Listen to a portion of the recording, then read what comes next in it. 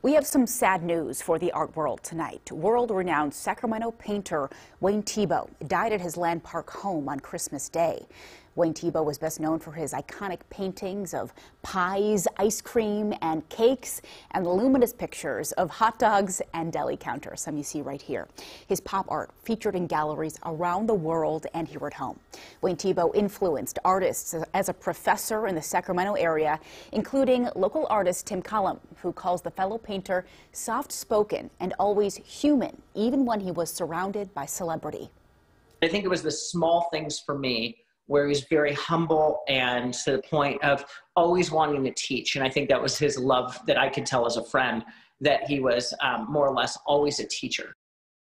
The Crocker Art Museum has held a Thiebaud exhibit every decade since hosting his first solo show in 1951.